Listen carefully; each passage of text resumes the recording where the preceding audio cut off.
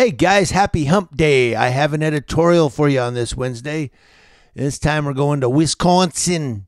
We're going to go up to Wisconsin and give you an editorial out of Wisconsin. So we're going to go ahead and do that. Another cop that's been accused of being a little too touchy with the kids in their Wisconsin. So I don't know, man. I don't know what else.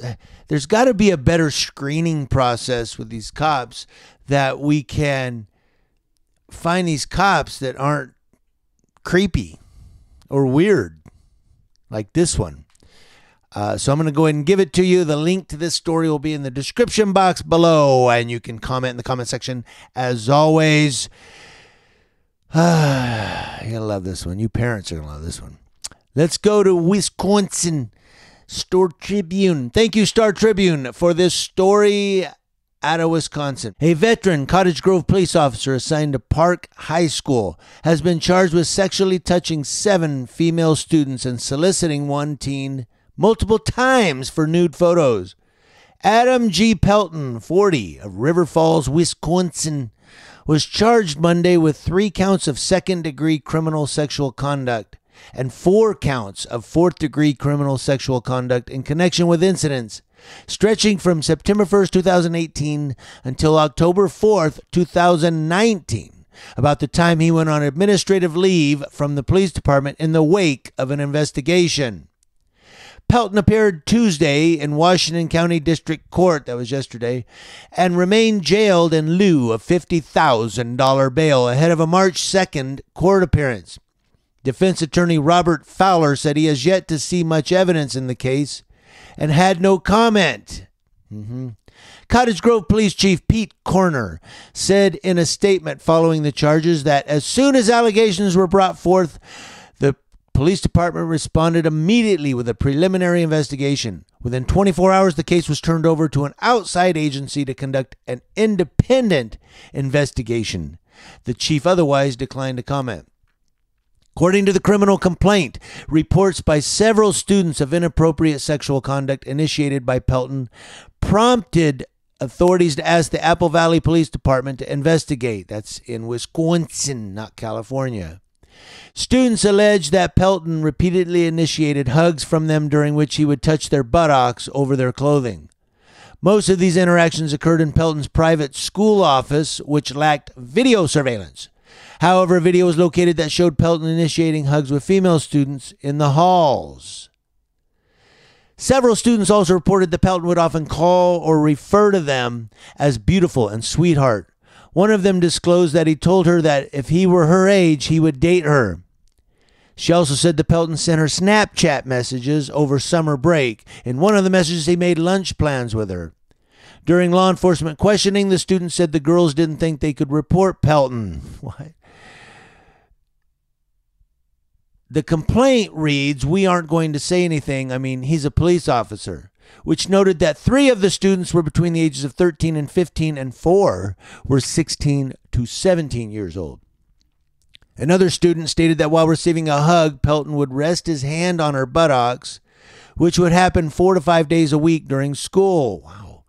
She also reported receiving 3 requests over Snapchat to send him nude photographs, which the student never sent. When questioned, Pelton denied touching any student's buttocks. He also initially denied asking any student for nude pictures, but he later acknowledged doing so as a joke. Well, it was a joke. It was a joke. No, you're a sick fuck. To avoid any potential conflicts of interest, the Dakota County Attorney's Office is prosecuting the case, so they've turned it over to another county. Finishing up, Pelton has been a licensed law enforcement officer since 2009. He began working at Park High School during the 2018-2019 school year, after holding the same post at Cottage Grove Middle School starting in January 2017. You need to see if there's any victims there. He's had no complaints or disciplinary action in his time on the force and received solid to exceptional annual job reviews, according to department records. Why are these cops that are bad, corrupt, perverted, whatever, always got this, exemplary employment record? Like, he's a cop that shines. Oh, He walks on the water and his feet never get wet. How come all these cops are like that? You never have these cops where people say, yeah, the guy's a son of a bitch. I knew he's a punk. I knew he was going to get in trouble. I told our coworkers that this motherfucker's getting in trouble someday. No, it's always, he's a great cop, man. He's the best.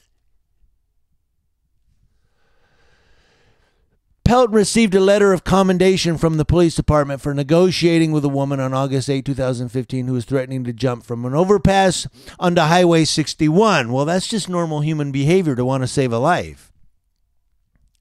It's not exemplary. That's commending. I commend you for that. What, being a human being? Having compassion for somebody? Now, I'm not saying that's not a good thing. I mean, it's a great thing, but they're acting like that makes him the best cop in the friggin' world. Pelton and two other officers, fixing my collar, Pelton and two other officers grabbed the woman and brought her to safety. He also served in the Minnesota Army National Guard in Kosovo, Iraq, and Croatia, according to South Washington County School District records. And that's the end of the story. So here you have this guy, man. All these kids are saying this. He's saying no. But then he did say he acknowledged it the one time and said, well, it was a joke. You joke with the kids. You don't joke about that. Okay, you're an idiot. I want to know what you guys think in the comment section below. Community Leo Watch, watching Leos. That's law enforcement officers across your nation. And here's one I'm going to have to follow up. March 2nd is his court date. So about March 3rd, I'm going to look and see what happened. See if there's any follow-up. There might not be. Sometimes they don't release the dispositions or release the follow-ups. They just tell you the story and then leave it. But he's on administrative leave pending. Now, let me go back to the top real quick. Does it say he got terminated or not? Because he was on administrative leave pending the outcome of the independent investigation. No, it just says he's been charged. And he's on administrative leave, or he went on administrative leave pending the outcome of an investigation. So he's probably still getting paid by the police department. I'm not sure.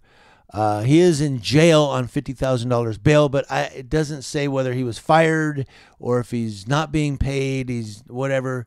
And the police union, because reason I'm saying that, the police union is going to require this guy to get paid until the police department makes a decision. I want to know what you guys think. Thanks for watching. Happy Hump Day. Try to have more editorials coming for you this week.